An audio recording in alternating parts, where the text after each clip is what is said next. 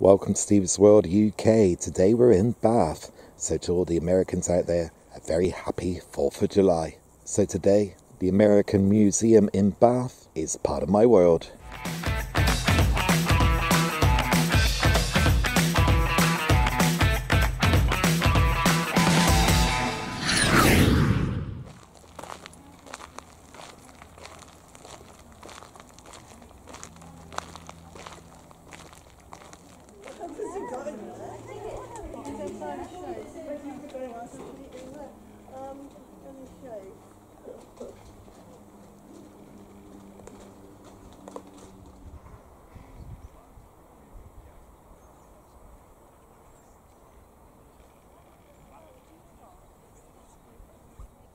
So we have a map of the museum and gardens.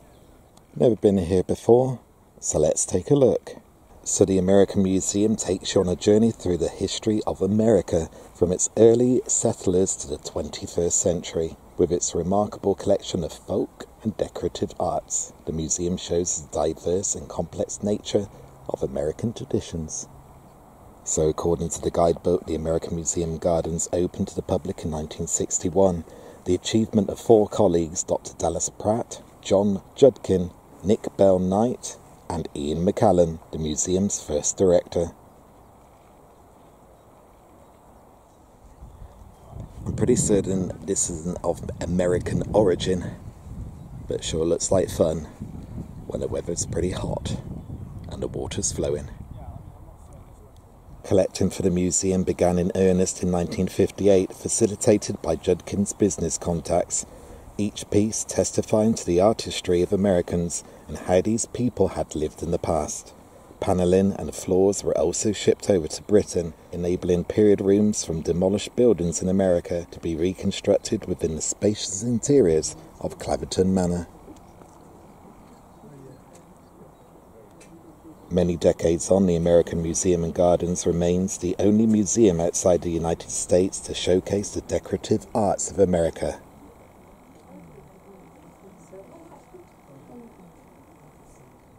The commanding 1820 Manor House, home to the American Museum, is probably the third building to have had the title. The first 2 were located in Claverton Village. The building, designed by Jeffrey Wyatt, who had convinced the owner John Vivian to build new, and in a new location rather than restore, is made of Bath stone in a neoclassical style. It also included an Italian-style garden. Now we're going to go into the house in a few minutes, so we have the lower level, the first floor, and the ground floor to look at. So the entrance to the house is at the back, so we're going to go back through the ticket office and head into the house.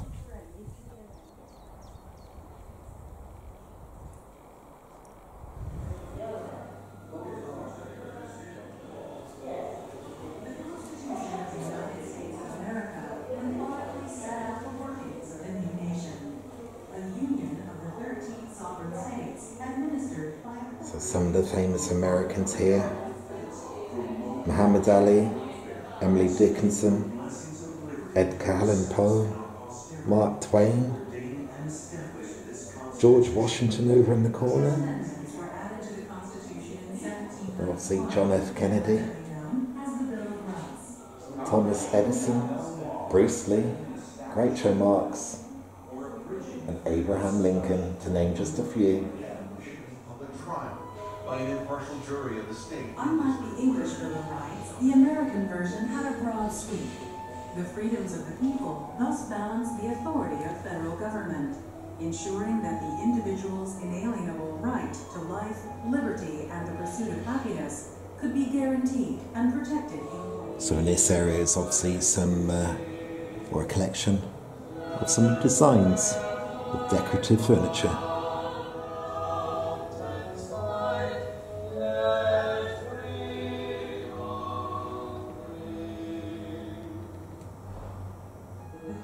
Separate colonies of America were engulfed, and taxes were imposed on American citizens to pay for the 10,000 soldiers protecting Britain's London-backed trade monopolies. At first, there was no intention to separate from Britain. There's something very unnatural and odious in a government that found its ways off. With resentment rising, and Benjamin Franklin to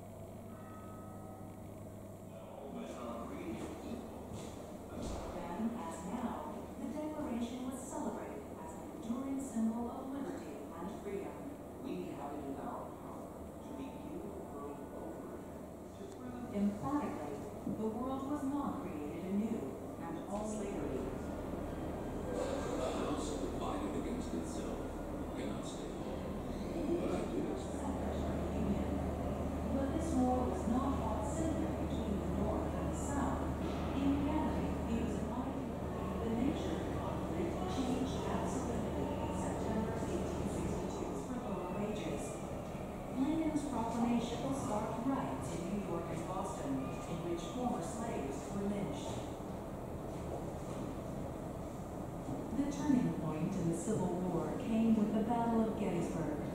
President Lincoln delivered his famous Gettysburg Address, echoing the Declaration of Independence. 470.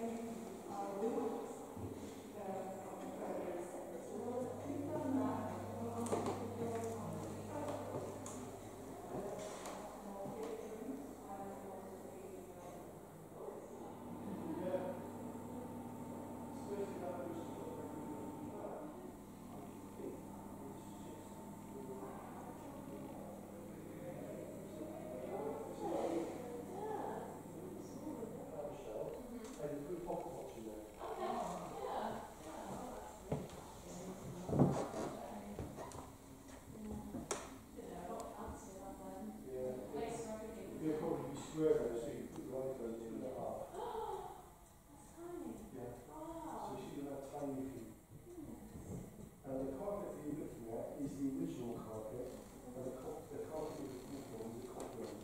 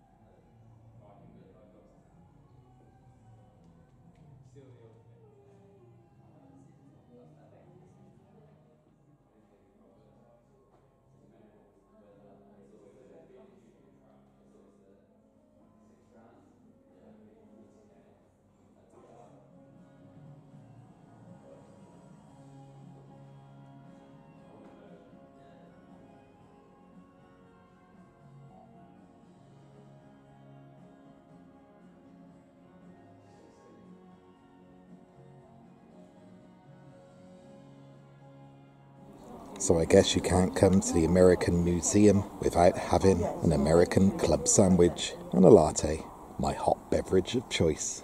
So we've just come out of the house and seen all the American artefacts, so it's now time to check out the gardens.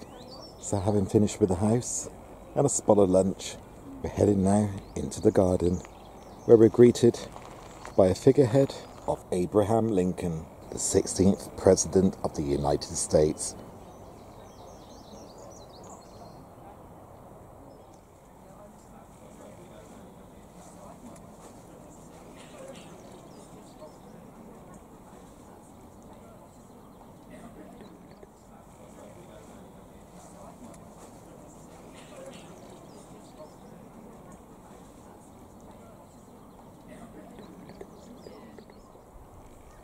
I'm still unsure what this structure is. I think it might be something particularly for the children to play with, but it's certainly colourful and in fitting with the surrounding landscape.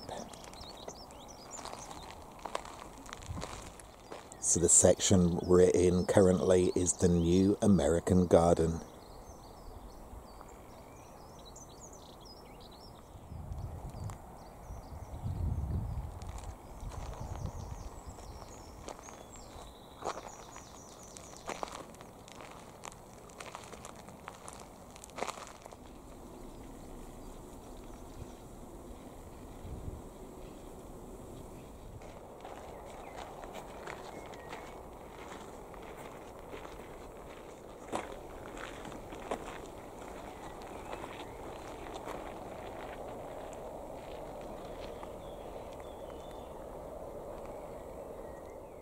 Plenty more statue heads. Let's take a look. I have to say I'm surprised to see Sir Winston Spencer Churchill, American mother, British father, Prime Minister from 1940 to 1945 and again from 1951 to 1955. Eleanor Roosevelt, philanthropist and civil rights activist, married to her distant cousin Franklin Delano Roosevelt, United States delegate to the United Nations General Assembly, America's most distinguished First Lady. Benjamin Franklin, printer, inventor, diplomat, ambassador to France and Sweden, author of Poor Richard's Almanac, the most senior of the Founding Fathers.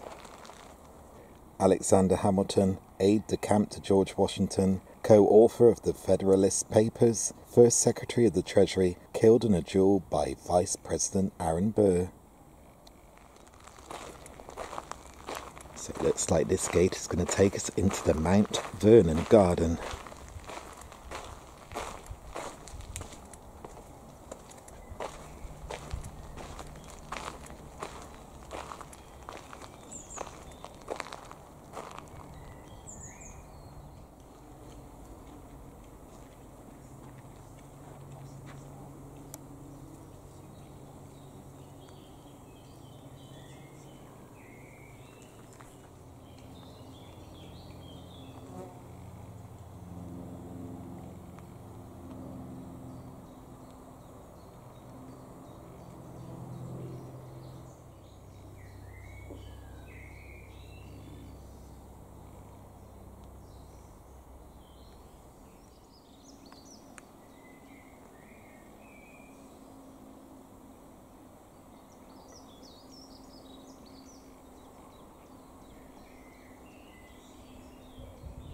So this is the amphitheatre, just located at the base of the house itself.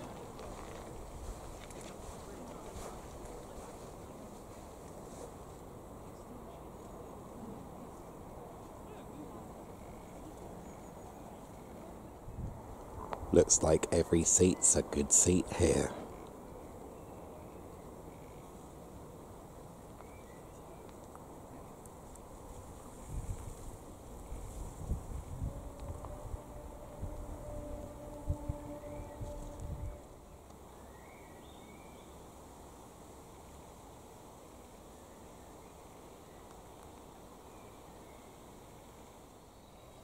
One final statue head is of Harriet Tubman from 1820 to 1913, escaped slave, civil rights and suffrage activist, Union spy in the Civil War, and a new face on a $20 bill. Potentially. So at the bottom of the garden we come across the coach house and stables.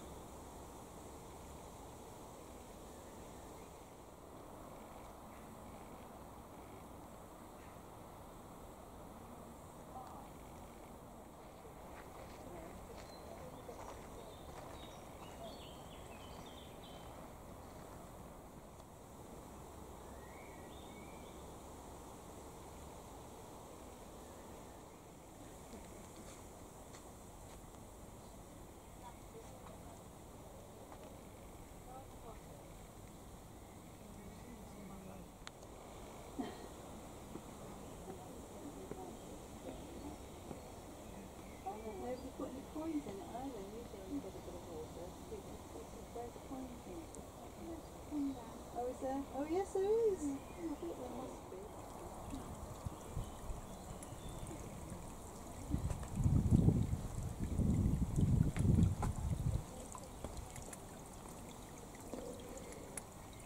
So we come across the garden grotto, endowed by Lola Stetson Haverstick in memory of her mother, Iola Y. Stetson.